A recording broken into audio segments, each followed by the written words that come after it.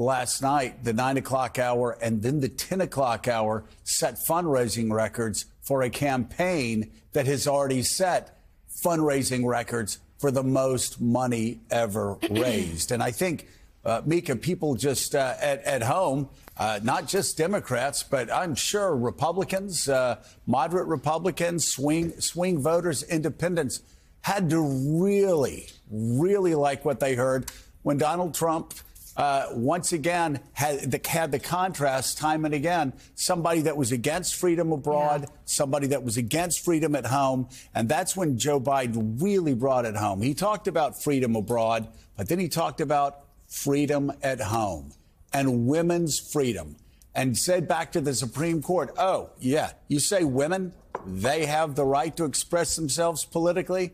We'll stand back because they're just about to do that. That was an incredible moment, especially with the members of the Supreme Court right there. Last night, President Biden took that issue, as Joe said, reproductive rights, head on. He called for a guaranteed right to IVF nationwide and slammed the Supreme Court for overturning Roe v. Wade right to their faces. Take a look. History is watching another assault on freedom. Joining us tonight is Latoya Beasley, a social worker from Birmingham, Alabama.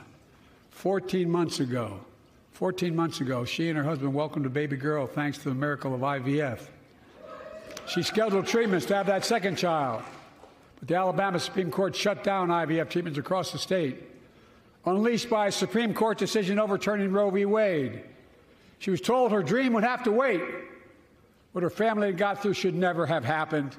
Unless Congress acts, it could happen again. So tonight, let's stand up for families like hers. To my friends across the aisle, don't keep this waiting any longer. Guarantee the right to AVF. Guarantee it nationwide. My predecessor came to office determined to see Roe v. Wade overturned. He's the reason it was overturned, and he brags about it. Look at the chaos that has resulted. Many of you in this chamber and my predecessor are promising to pass a national ban on reproductive freedom. My God, what freedom else would you take away? Look, it's a decision to overturn Roe v. Wade. The Supreme Court majority wrote the following, and with all due respect, justices, women are not without electoral power. Electoral or political power. You're about to realize just how much you're right about that. Those bragging about overturning Roe v. Wade have no clue about the power of women. But they found out when reproductive freedom was on the ballot. We won in 2022 and 2020, and we'll win again in 2024. What an incredible moment addressing the Supreme Court justices right there. Hold that thought for a second and think about everything you just heard for just a moment from President Biden last night and compare it now to this. For 54 years, they were trying to get Roe v. Wade terminated, and I did it, and I'm proud to have done it. President Trump is going to make a determination what he thinks is great for the country and what's fair for the country. But the fact that I was able to terminate Roe v. Wade after 50 years of trying, they worked for 50 years. I've never seen anything like it. They worked, and I was so honored to have done it. Well, I did something that nobody thought was possible. I got rid of Roe v. Wade. And by doing that,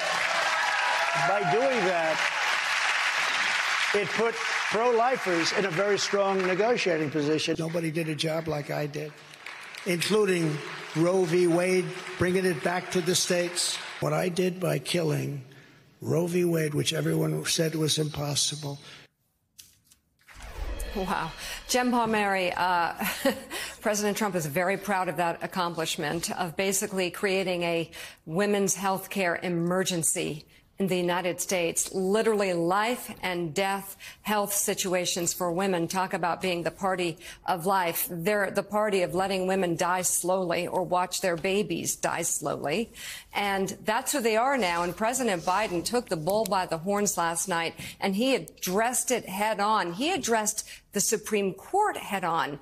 Unusual, but these are unusual times, aren't they? Yeah, and you just know how, I mean, it's so prominent in women's minds, men's minds in America. It was the very first excerpt they put out, was the excerpt about him addressing the Supreme Court. When they put that out in the afternoon, they wanted us to know that was going to be a focus. From the guests that the First Lady had in her box, someone who had been affected by IVF, other people that had to go out of state to get abortion health care. And, it was just, it is, as the vice president says so well, they're trying to tell you, they're telling you that you can't decide when to end a pregnancy or when to start a family.